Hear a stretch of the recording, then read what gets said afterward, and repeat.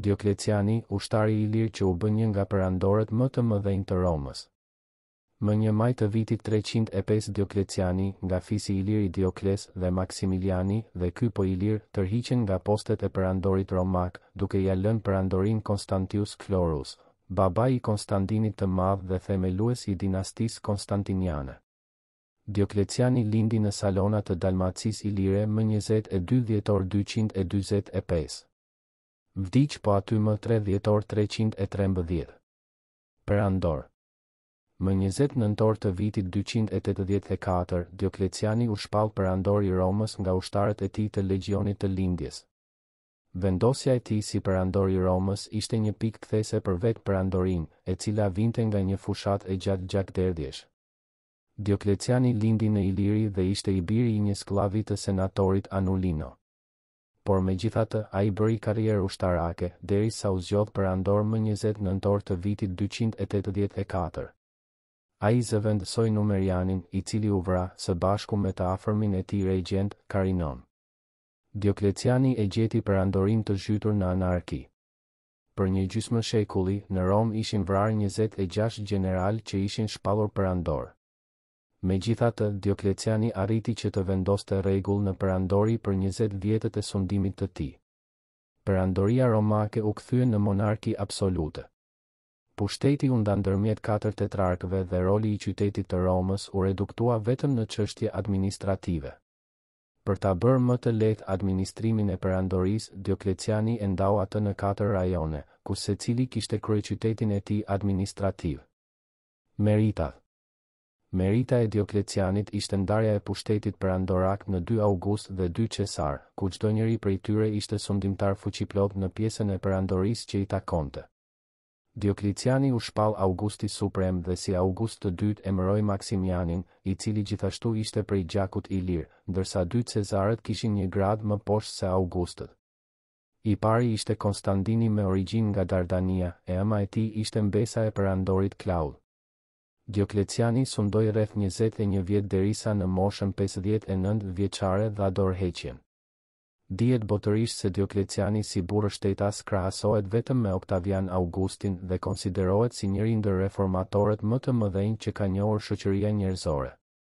Diokleciani mori pjesë gjatë gjithë periudhës së tij të sundimit në luftëra të shumta, që i kurorëzoi me fitore të bujshme, njësoj si Claudii, Aureliani dhe Probi. Edhe atij historia romake nuk i rezervoi asnjë humbje. Nga perandor i Romës në qytetar romak. Diokleciani është i vetmi në të gjithë historinë romake, që u kthye me vullnetin e tij të lirë nga perandor i plotfuqishëm i Romës në qytetar i thjeshtë. Më 1 maj 305, me një ceremoni madhështore u bë ndërrimi i pushtetit. 2 augustët, Diokleciani dhe Maksimiani u tërhoqën në favor të 2 cezarëve të tyre, Konstancit dhe Galerit.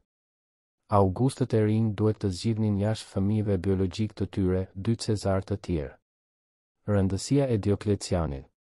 Diokleciani është njëri ndër perandorët më të mëdhenj që njeh historia e Romës. Ai e nxori perandorin prej luftërave civile që zgjatën për 50 vjet rresht, ku kishin sunduar 20 perandor të ligjshëm dhe po kaq uzurpator. Ai hoqi dorë prej idealeve republikane të Oktavian Augustit, ku perandori ishte primus inter pares, i pari ndër të barabartët, dhe u dha fund iluzioneve se qeverisja imperiale është çështje e përbashkët e perandorit, ushtrisë dhe senatit, duke vendosur në vend të saj një strukturë autokratike. Diokleciani ishte gjeni në organizim, ashtu si Oktavian Augusti dhe shumë krijues në reformat e tij.